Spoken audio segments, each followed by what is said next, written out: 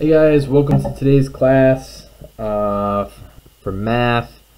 I posted on the stream of the Google Classroom the answers to last night's homework, so you can check those over.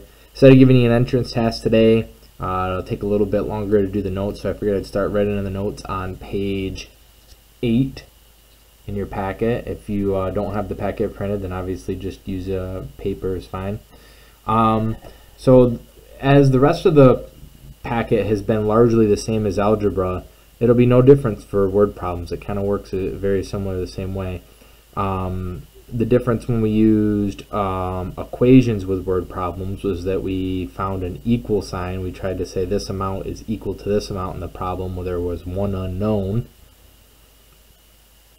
Now it'll just be, instead of one side equal to the other, it'll be that one side is less than or greater than or less than or equal to or greater than or equal to. So that's really going to be the only difference. So let's go over some of those things that you hopefully remember from the algebra unit with word problems. First is just our strategy of how we attack the word problem. You remember that word problems in general, just any word problem, really even in other subjects, we want to first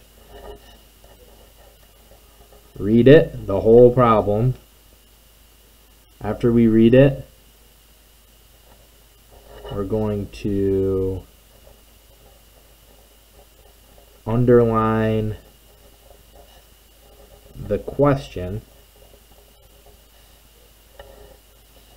or if I do this, questions, it could be plural. Alright.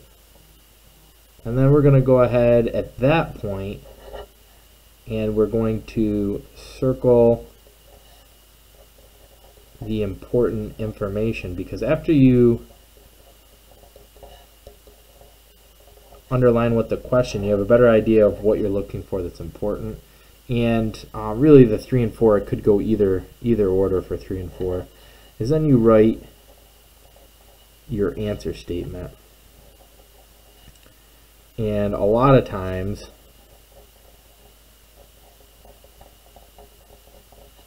you'll leave a blank for your answer, and then you'll go back in and then you'll write whatever your answer is on that line after you're done solving.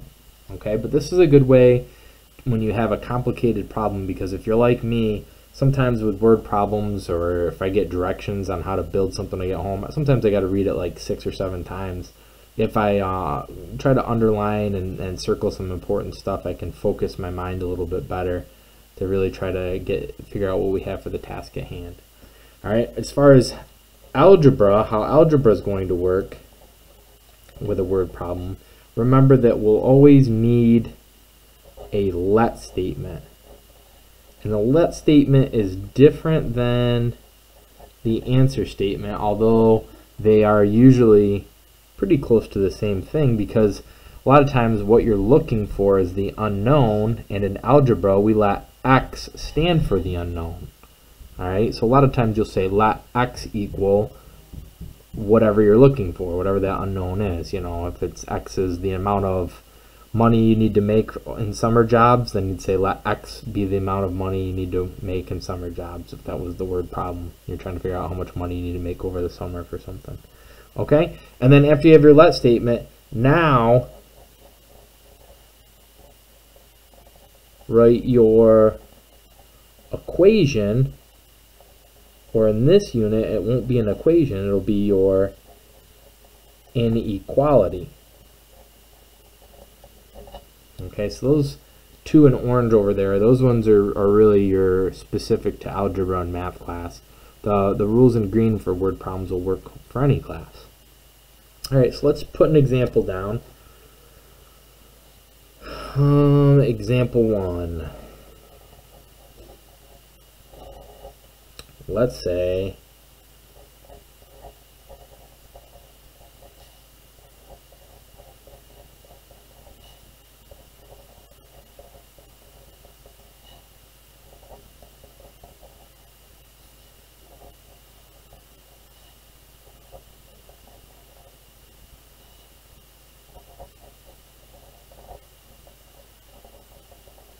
take a little bit to write down.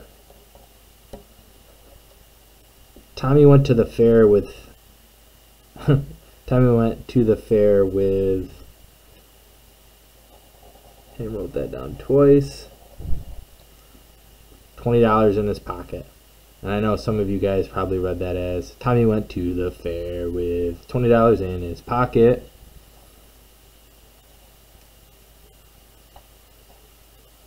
If it cost $9 to get in and $1.50 per ride,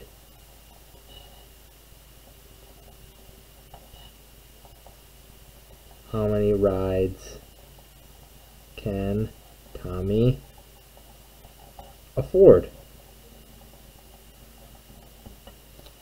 That's our word problem. A little sloppy, sorry for the cross out there.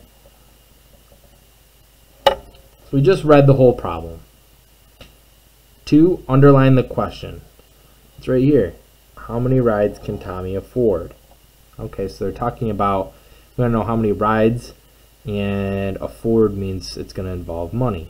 Well, some of the important information, he had $20 in his pocket to start with, cost $9 to get in, and $1.50, I'll have to make like a half circle here, $1.50 per ride. That's important. $1.50 per ride.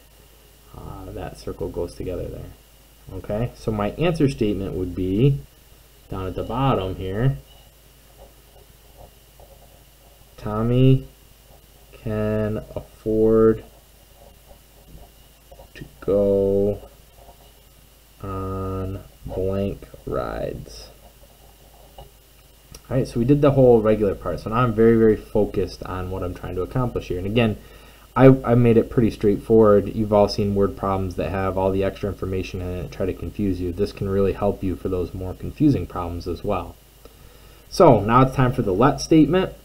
So it's going to be the unknown thing. That's the number of rides. So I'm going to say let x equal the number of rides. You guys say hashtag number of rides, but it's going to stand for the number of rides. You can write out number if you like. Now the last thing to do is I'm going to write my inequality now. I'm ready to write my inequality. If you remember from before when we had an equation, I said if you had a total, it's a good idea to put a total on one side. Well, the total is kind of, in this case, going to be Tommy's starting point, $20. Now, pay attention to this. This can really help by putting this part I'm going to put in red. We got purple here. Try to do something that stands out in purple. Sometimes you can have these verbal statements above that can help you figure out which way you're going to put your inequality. This is the money he has. Okay, $20. On the other side is going to be the money he spends. Now, if you got cash, not talking about credit card here, and Gary the Gator is going to chomp the bigger thing, can you spend more money than you have?